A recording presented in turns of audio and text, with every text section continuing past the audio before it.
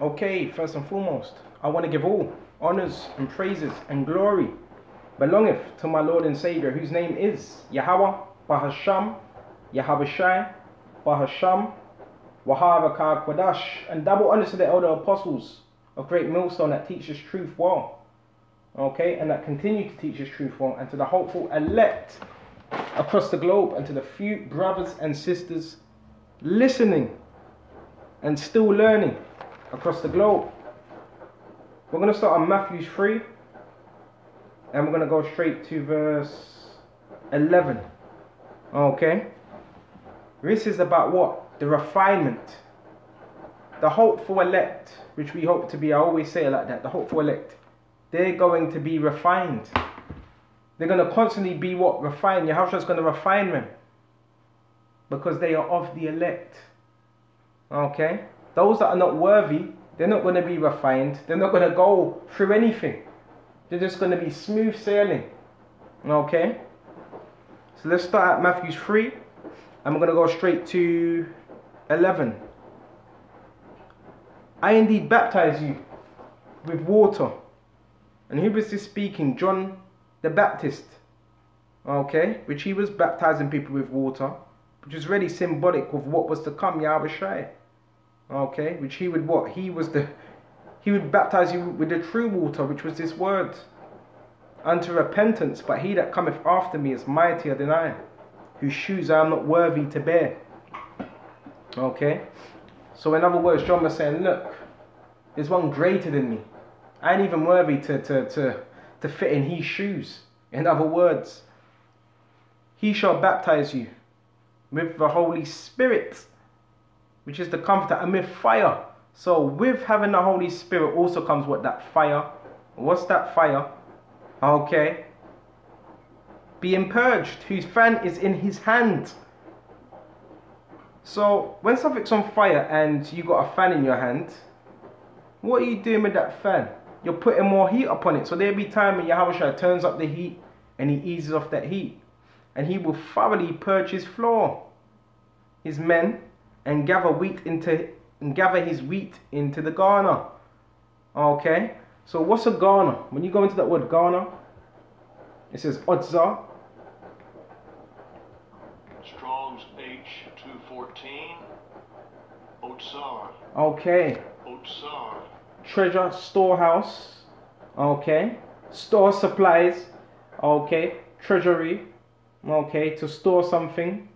So that's what Yahushua is going to do with the elect. They're going to be what? Looked after. Okay. And gather the wheat into his garner.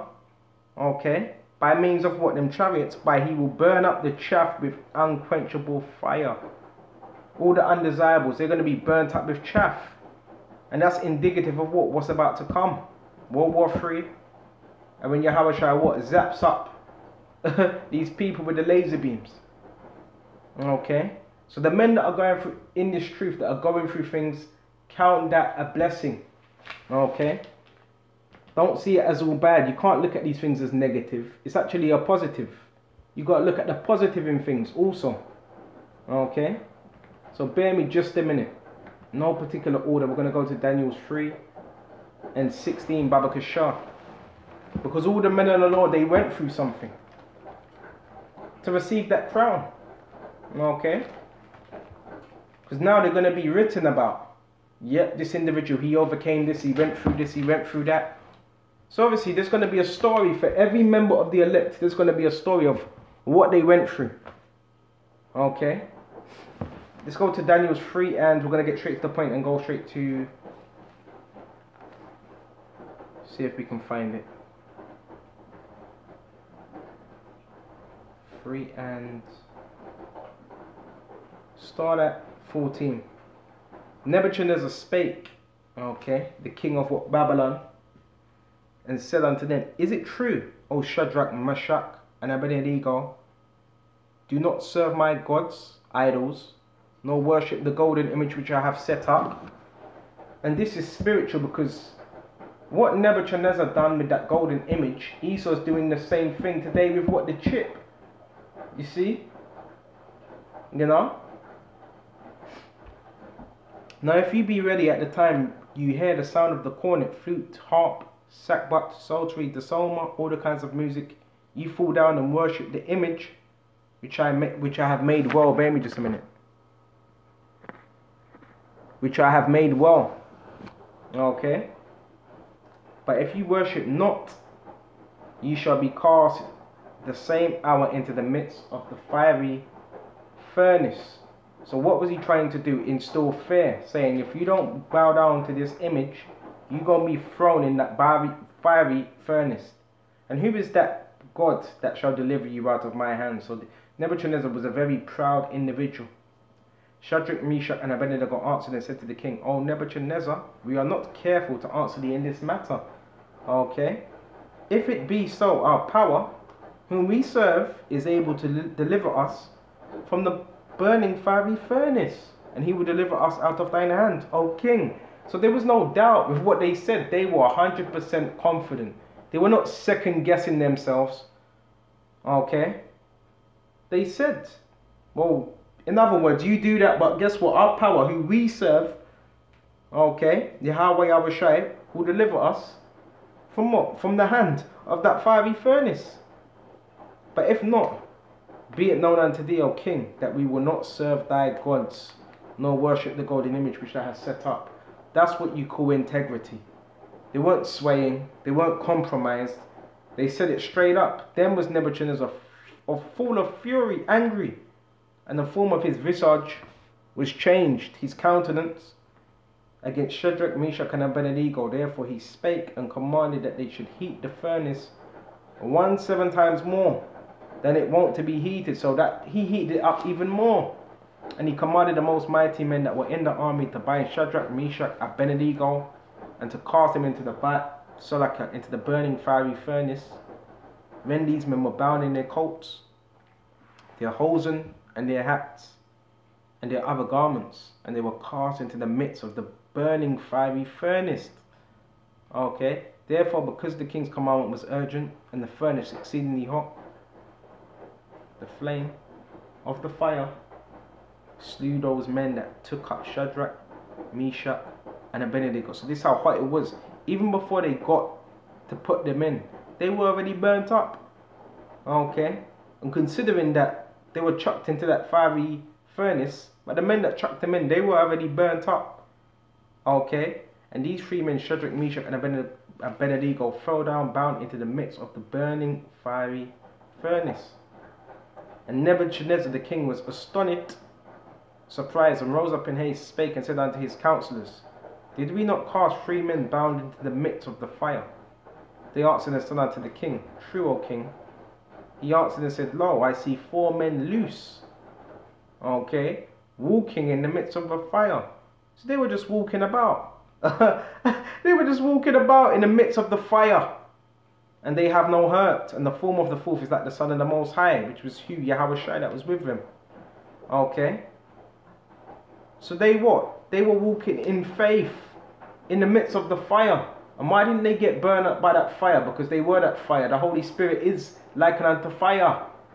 Okay, that's why when certain people listen to our videos, they end up what? Either receiving this word or getting burnt up with this fire. Okay. And that's why the scriptures talk about being fervent in the spirit. Okay. Then Nebuchadnezzar came near the mouth of the burning fiery furnace and spake and said, Shadrach, Meshach, Abednego, ye servants of the Most High, come forth, come hither. Then Shadrach, Meshach, and Abednego came forth out of the midst of the fire. Okay. And the princes, governors, and captains, and king councillors being gathered together saw these men upon whose bodies the fire had no power. Nor was an hair of their head singed, neither were their coats changed, nor the smell of fire had passed on them.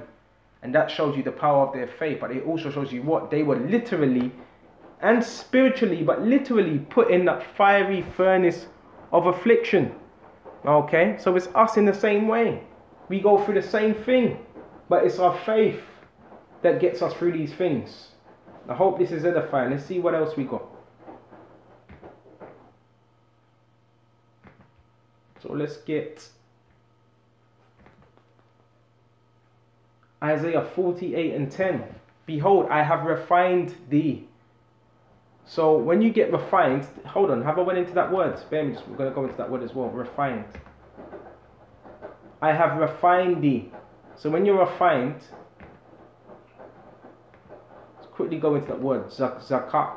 Strong's H2212. Zakak. Zakak. Zakak. Refined, to purify.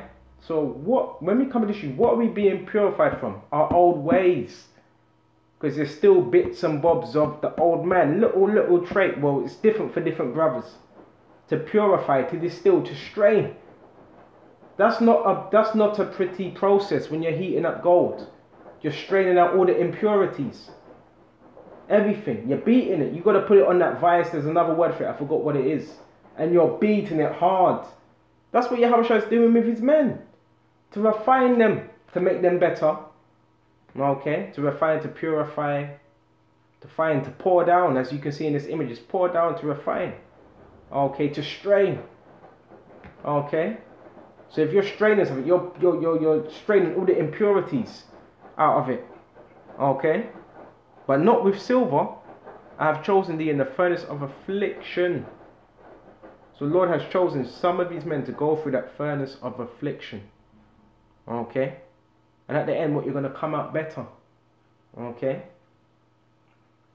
So let's go to Ecclesiastes 2 and 5. Babakashah.